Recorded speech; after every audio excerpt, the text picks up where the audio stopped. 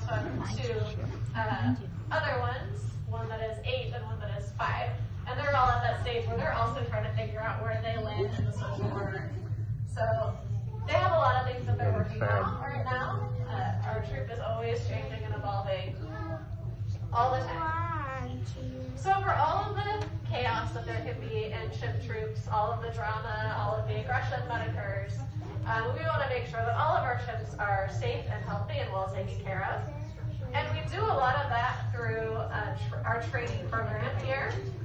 All training that all of our animals do here at the zoo, whether it's a chimpanzee or a sea lion or a chicken or anything, is all based on the same concept of operant conditioning.